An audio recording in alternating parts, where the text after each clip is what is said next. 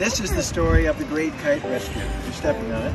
You rescue the kite, and now it's going to. So we started out there on the beach, and we're all flying our kites and having a great time. And Hunter, come here.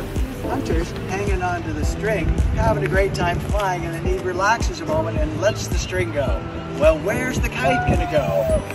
Up, up, up, and away, and over the condo. So my wife looks at me, and I'm way down there, and she says, go get it. I'm thinking, why doesn't she? Hunter's running after it. And then farther up this beach, another gentleman, he looks, and then he's going after it. Another gentleman on the balcony reaches out, but he can't grab the string. A guy comes around the side and says, the kite is hanging down over the condo. We run around the building hoping we can pull the kite down, then come back with a plan and tell him to untie the string.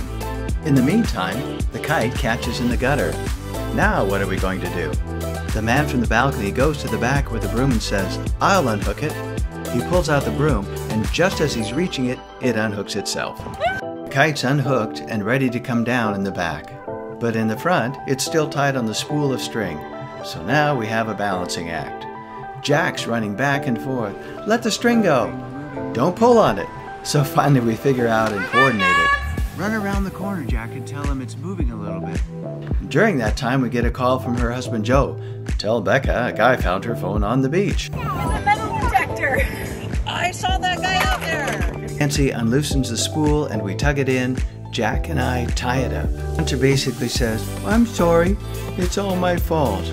But he made for a great adventure. End of story. It was amazing. Woo! You saw it live at Seaside, even though we have our Cannon Beach shirts on.